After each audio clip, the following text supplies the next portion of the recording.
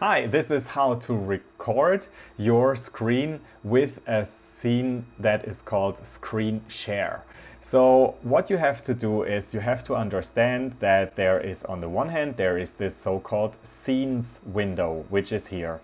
And then you have overlays, and the overlays are the elements that are on the scene. So what am I going to do right now is that I am creating first a new scene.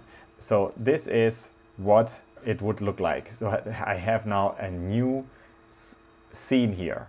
And for this scene, I then have to just get the right source. And I am just going for share screen.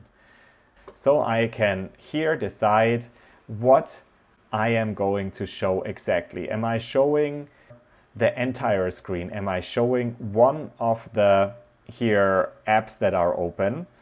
And automatically, the program Ecamm already offers me this little window that is here below that I can also adjust from its size by clicking on the right.